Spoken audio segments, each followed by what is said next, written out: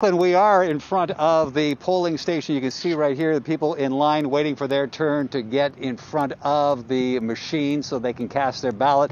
People we talked to here today were very, best way to describe passionate about the things that they are feel is very important to them. And number one is the Constitution, and number two is protecting the Second Amendment. In rural Nevada, there's a definite opinion on what's at stake in this election. Those we talked to spoke about Second Amendment rights and maintaining our Constitution. Everybody's a little riled up because of what's going on in our country right now.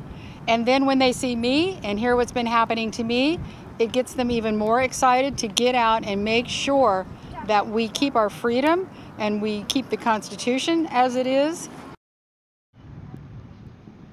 And there you have it right there. Now that lady we talked to earlier today, she was dressed as Lady Liberty, and believe it or not, she said that she was told to step back from the polling area. In fact, one of the observers that were inside actually called the police because they felt that she was harassing the people out there. All she said she was doing was coming out here and thanking people for casting their votes. Reporting live in Pahrump, Les Griffin, Fox 5 News, local, Las Vegas.